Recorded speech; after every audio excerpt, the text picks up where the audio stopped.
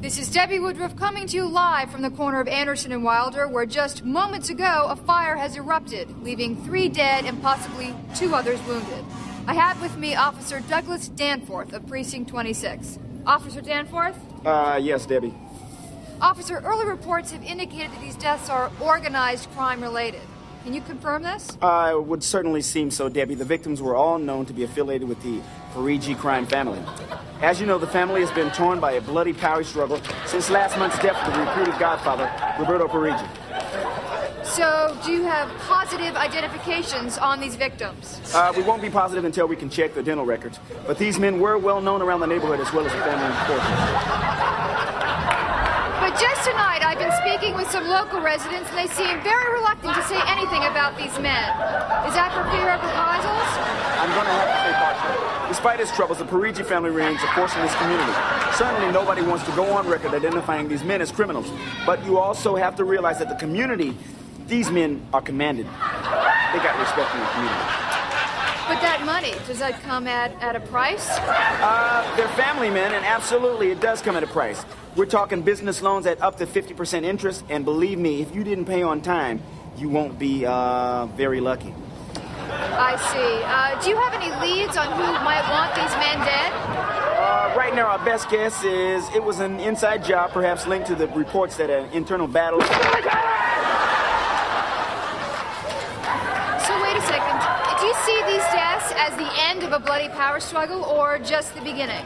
Rival organizations may see this as their chance to rid themselves of the Parigi family once and for all. So what you're saying is the community can rest easy tonight. I wish I knew, Debbie. In the meantime, residents in the community will surely feel increased police presence. We're on top of the matter, and I'd like to stress that nobody in this community has anything to fear. Thank you very much, Officer Danforth. Again, 3 are dead, 2 are wounded, and the culprits are still at large. From the corner of Anderson and Wilder, this is Debbie Woodruff. Back to you in the studio. And one more thing I might say, if you can tune in this evening and make sure if you have any news or any speculation on who these men might be, please call our studio and let us know as soon as possible. Thank you very much. Back to you, Bob.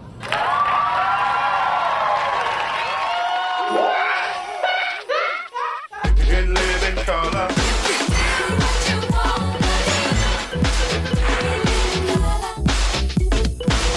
In living color.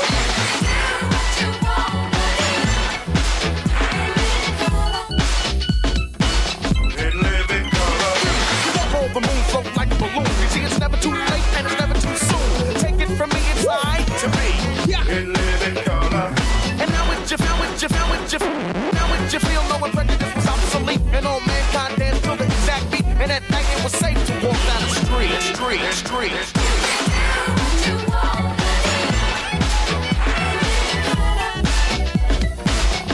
living color. In living color. In living color. In living color.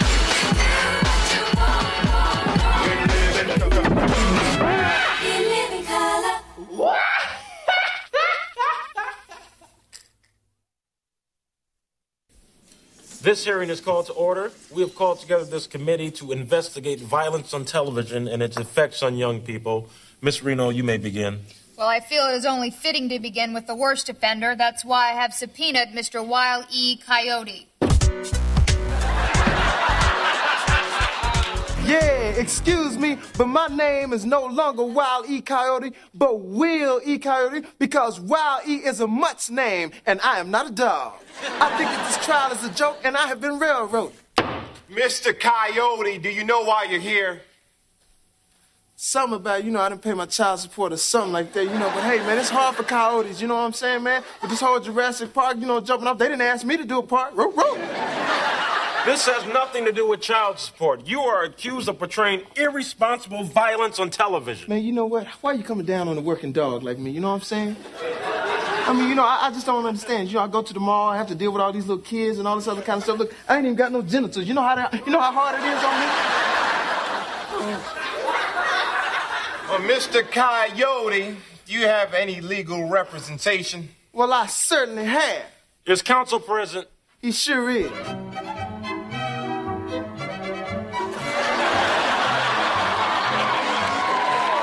your name for the record. My name is Elmer J. Fudd. I'm a warrior and a big game hunter. Yeah, he got skills, and he's still trying to, get that hooked on phonics class going on. I would like to submit that my client has never, ever set a bad example for children. My client loves children. That's what I'm saying, because, I used to have my own little theme park, with, like a little Ferris wheel and everything like that, and then somebody investigated somebody, I had, molested a child or something like that. But, hey. He only sniffed him. That's exactly right. We just slept together. Nothing ever happened, you know what I'm saying? Nothing ever happened. We were just sleeping together, you know what I'm saying? Mr. Coyote, Mr. Coyote. He had some honey on him. Quiet. Mr. Coyote, you've influenced millions of kids. How do you account for the 14-year-old boy who held up this sign right before jumping off the edge of the Grand Canyon? Oh, you're going to blame that on me, huh? You're going to blame that on me. Let me tell you something, man. That's some old school stuff. We don't even do that no more. You know what I'm saying? Look, I'm just a K9 trying to get paid. Shh. Be very, very quiet. You might incriminate yourself. Senators, children everywhere are even swallowing accordions because of this coyote. Oh, that's a lie. I ain't never swallowed an accordion in my entire life. Y'all just singling me out because I'm a brother. Are you insinuating racial bias here? That's what I'm saying, because ain't no other tunes out there with Daffy Duck, Heckling Joker. Hey, where's that honky Casper the Friendly Ghost, you know what I'm saying? Where's Blueberry Hound and his blue ass? You're out of order. I'm out of order. You're out of order. She's out of order. The whole damn trial is out of order. That's about enough, Counselor Fudd. Now, do you have anything to say on your client's behalf? Senators, I submit to you my client is guilty of no wrongdoing, but in actuality, it is the fault of the Acme Company where he gets his supplies. Yeah, you tell him, Elmer. Take, for example, this bird seed. Now, look, Mr. Bobo would have it where if a road runner would eat this bird seed, he'd be fine. But if I'm chasing the road runner all day and then I eat a little bird seed, look at this. Look what happens to me. Mr. Coyote, senators, these are earthquakes. That's exactly my point. It's mislabeled. And take a look at this umbrella. It's very, very flimsy. Yeah. Now, this is supposed to protect my hair from falling objects. Mr. Coyote, you can put that away. Nothing's gonna fall on your head. Well, you here. never know when something might fall on your head because of this. There it is. See, all I get is chuckles. That's all I get is chuckles, man. I'm tired of this, man. They're just chuckling and laughing at me, man. I just want some respect. I don't want no money, no change. I just want a tail from... You're out of order. Gentlemen, I find it hard to believe that these lovely Acme products are at fault. I mean, if what you say is true, I can simply come here and press down on this harmless detonator with no battery and no dynamite and... No! I told you.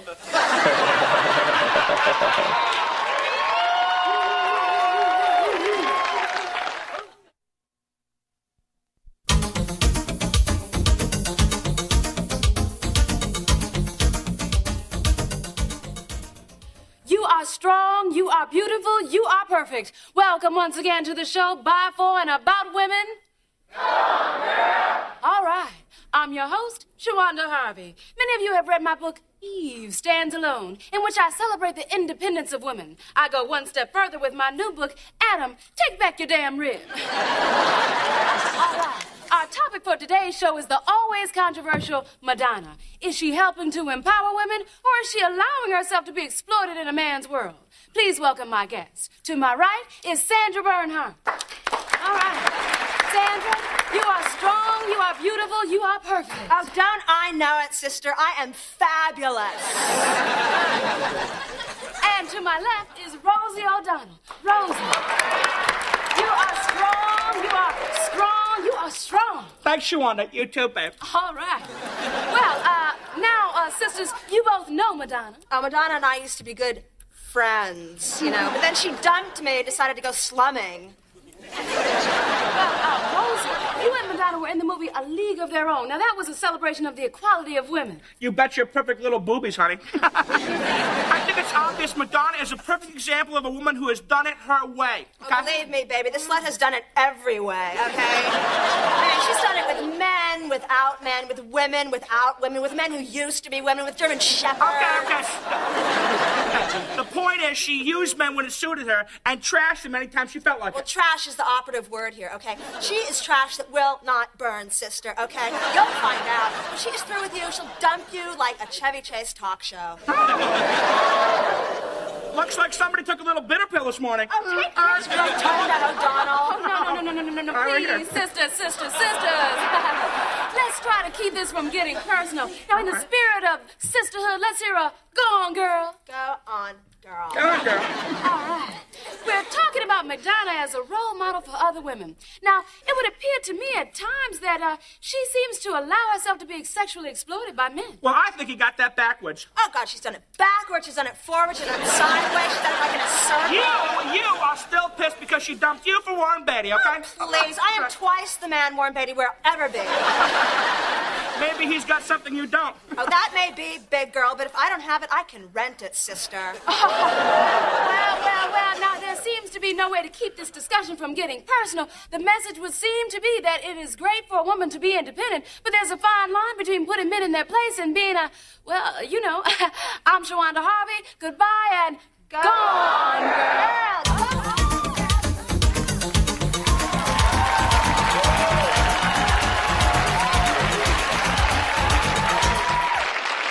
Kids, I'm Candy Cane, and welcome to the show. Rub-a-dub-dub, 3 men in a tub, splashing and washing away. The butcher, the baker, the candlestick maker. Why are all the good-looking men gay? That's a gem. Now, let's see if our special friend has called yet. You know, I met him at Snooky's bar, and he promised. Let's ask Mr. Phone Machine. Girl, now you know ain't nobody called you. Well, I guess the word for today is liar. L-I-A-R, liar. And guess what, kids? Now it's time to say hi to our old friend, Mr. Clock. Hey, just clocking up. Hi, Mr. Clock. What's up? What time is it? What time is it? It's time for you to have some kids. You see, children, he's a biological clock. That's why he says all those mean things. Yeah, Candy, you need to hurry up, because you ain't got enough eggs to make a 2-egg omelet. Shut up, you liar. L-I-A-R, liar. Now tell my little poem before I buy a swatch. No problem. Hickory dickory dock, the mouse ran up the clock. The clock struck 8. You said your period was late. The next day, he moved to the next state. Hey.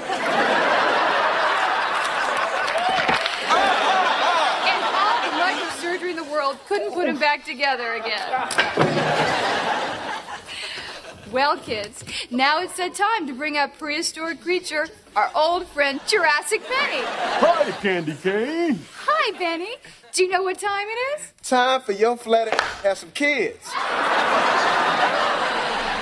Oh, listen, Big Ben. If you didn't shoot blanks, I wouldn't have this problem. Come on, everybody. Let's do the Benny dance. Okay.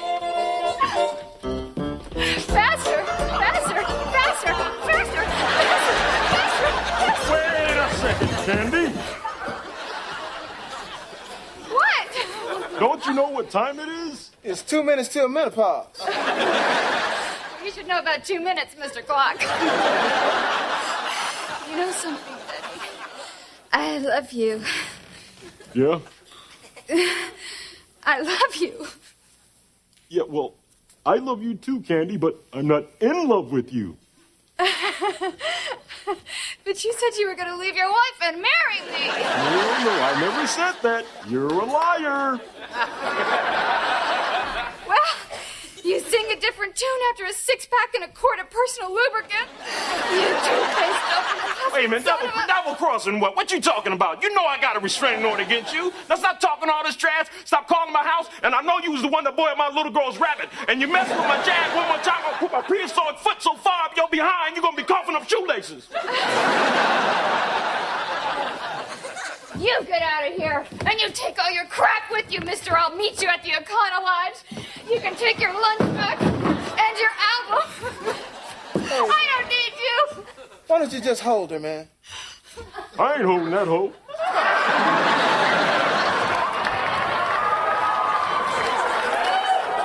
Liars!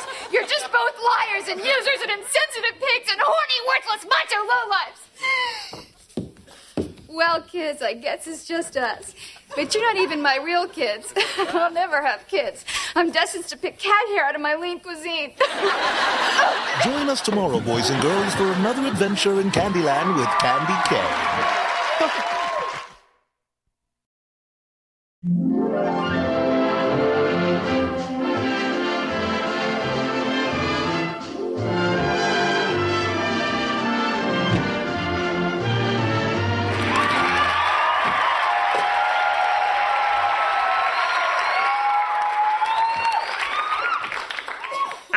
You are never going to believe what happened to me at work today. Let me guess, Ralph. You stepped in the back of a bus and it popped a wheelie. Oh, hi, Alice. You're a regular riot. No. Look at this. Take a look. Earl Johnson's retiring. So? So? Earl Johnson is a dispatcher. That means they got to give me his job. An extra $8 a week, Alice. On an extra $8 a week, we are going to be living large. You've been living large since birth, Ralph. That's funny, Alice. You're real funny. You're a regular MC Weisenheimer. Now listen, my boss is coming over here tonight. So, what's for dinner? TV dinners. TV dinners? TV dinners? You can't serve the head of a bus company TV dinners. You're right, Ralph. I won't. Alice, you better check yourself before you wreck yourself. Nice weave, Alice. Now step, step.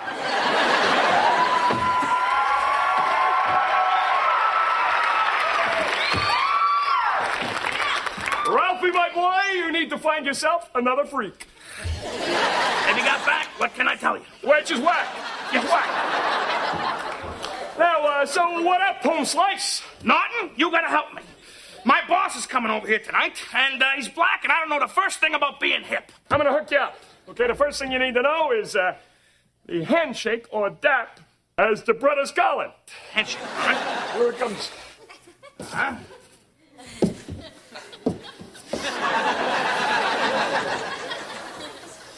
Would you come on? I'm coming back. All right, here we go. Back down. Up, up. Pull it and step it. Yeah.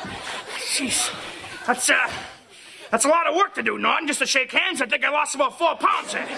Look at it this way, Ralph. Greet 10 people a day, you'll be able to see your toes by Christmas. Okay, now, I assume that he's your boss, and he probably went to one of them black colleges, probably one of them fraternity brats. So I'm going to show you some of the step moves. Now watch closely, Ralph. All right. Whoa, watch my remote, Ralph. Okay. I'll bust a cap in your eye.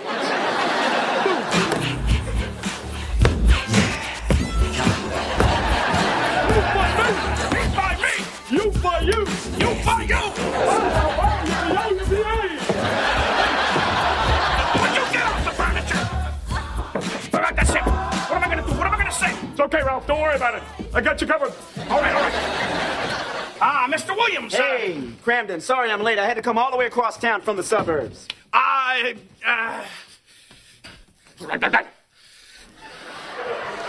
Assalamu alaikum. What? Well, you did go to college, right, Mr. Williams? What are you getting at, Cramden? Well, we just wanted to make you feel at home, if you know what I mean.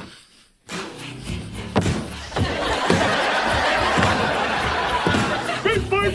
Me by me! You by you! You by you! Roll! Hey! What the hell is wrong with you, man? Cramden, I'm insulted, man. What is on your mind? The dude is bugging, Ralph. He's bugging. We thought this was the kind of thing that went on at black colleges, that's all. As a matter of fact, I went to Princeton. Just don't like that, Ralph. He's an Ariel. Princeton. Yeah. I didn't know. You know, I had no idea how ignorant you were. I guess I'm not going to get that dispatcher job, huh? What are you, crazy? The reason I came all the way over here tonight was to ask you to speak at Earl Johnson's retirement dinner. Hamana.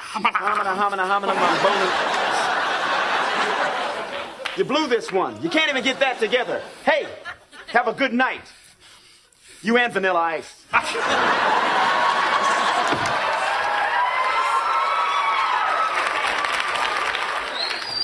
You forgot your hat, bro. Ralph, I know this may be a bad time, but is there any more liquor in the house? Would you get out of here? Okay.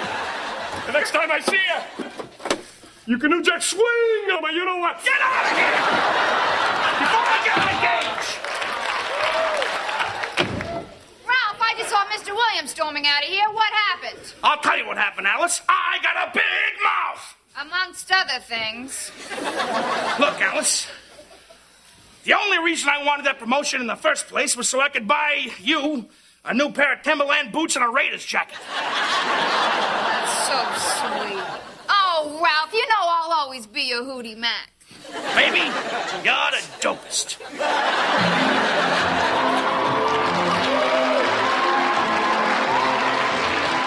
There's 6 million ways to laugh. Choose one. Good night!